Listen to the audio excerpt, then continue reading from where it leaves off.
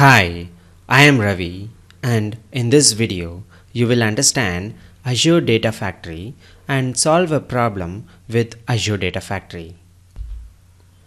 I have a few things on my agenda here.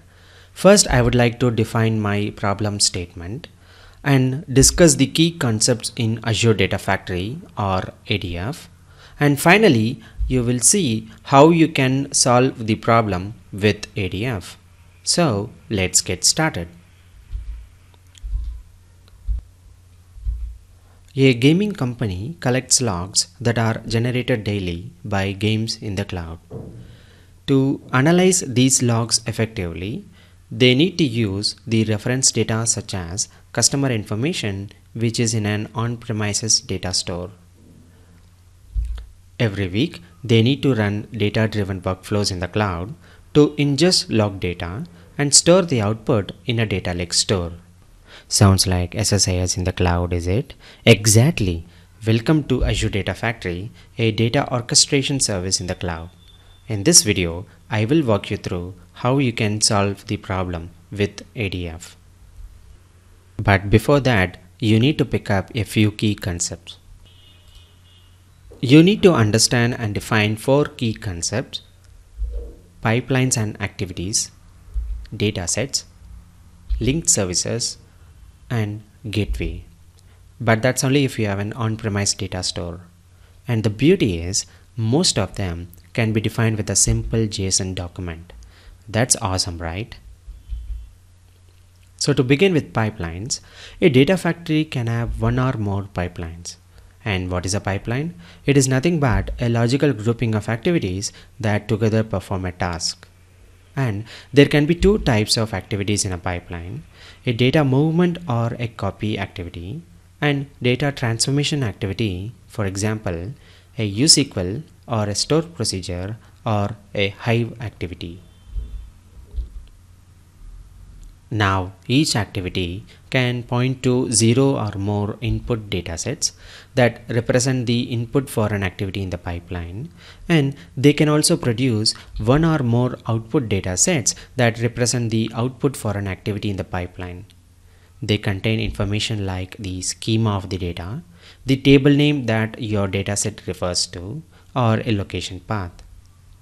The datasets that are defined in the ADF, they require a connection string to connect to your data to fetch the data for further processing. Linked services contain information like connection strings, and they allow you to connect to different data stores like Azure Data Lake Store, or a Blob storage, or a SQL Azure database. Now, sometimes you may fetch the data from an on-premise data store or an Azure VM. So in that case, you need to create a linked service to your VM.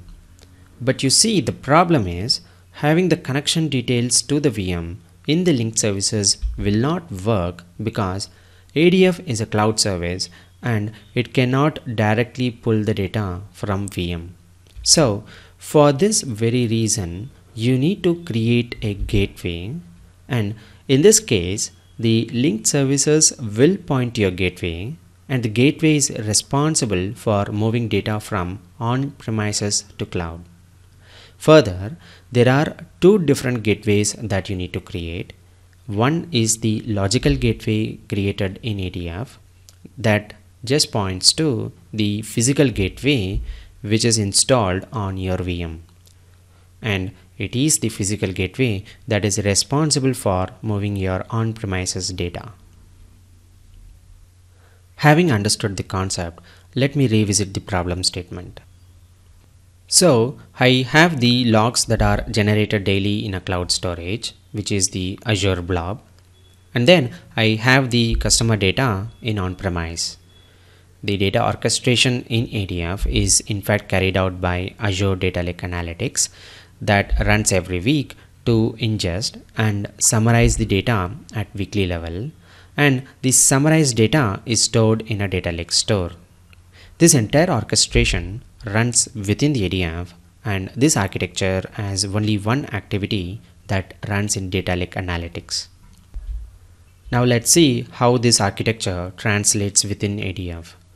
First, I consume the data from a Blob store, and for that I create data sets that represent file within the Blob store and linked services that connect to the Blob storage. At the same time, I consume data from SQL Server, and for that I create data set that represent the table and linked services and gateway that is required to pull the data. Every week this activity runs and the summarized data is available in the data lake store. Here I have the overall architecture and the architecture that I have replicated within the ADF. On the right side, you see the JSON that is used to define the pipeline. In the JSON, I define the name of the pipeline, the type of activity that I am running on the data, the input data sets that are consumed by the activity, namely the Azure Blob, and the SQL Server table. I also define where the output is stored, in this case a data lake store.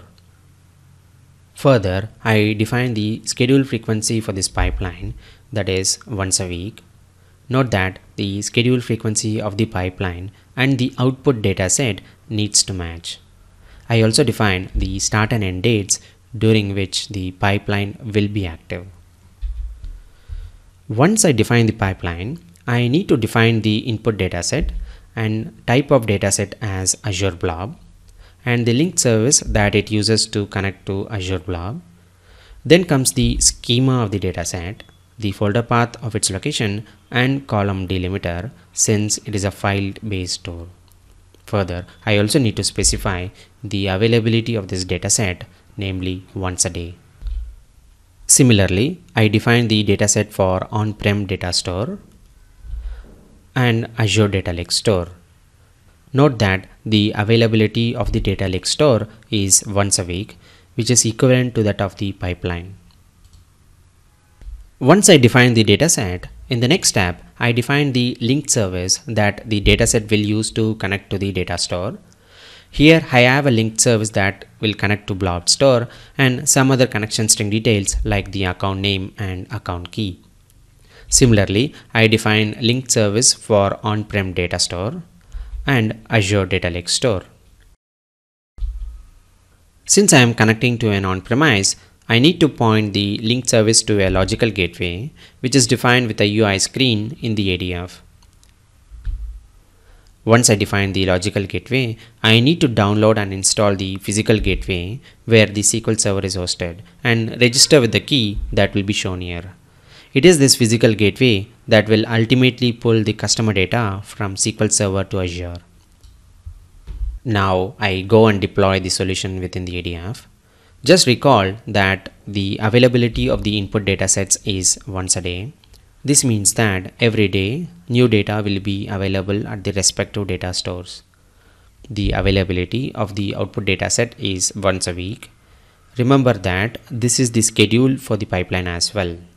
This means that only once in a week I will have the final output in data lake store. Since the schedule of the output dataset drives the execution of the pipeline, this pipeline will run every week.